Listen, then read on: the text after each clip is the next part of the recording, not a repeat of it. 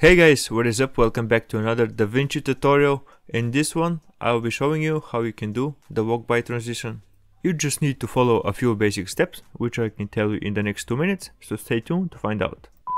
But first, if you're new here, this is Molin Guides, a YouTube channel that main goal is to make you better at editing. I make weekly Davinci Resolve tutorials about different effects, transitions and many other things. So if you want to level up your editing skills, click the subscribe button. Just do it!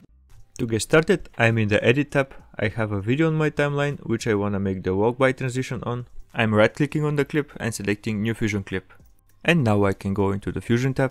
And when you're there, make sure that the clip that you want to make the walk-by effect on is selected. And you should only be seeing two nodes, which are media in and media out. What you need to do is highlight media in and click on the polygon icon right here, which automatically is gonna connect it to it.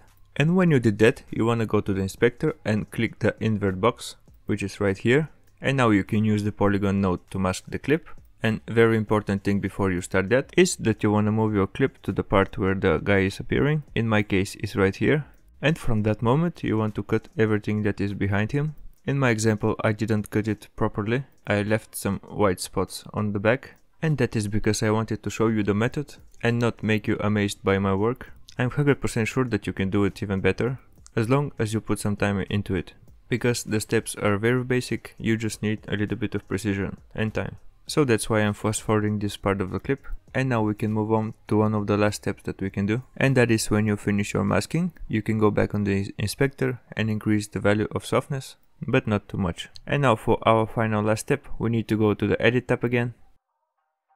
So what you need to do now is go on your timeline and find the place where your guy is appearing and hold the time marker right there.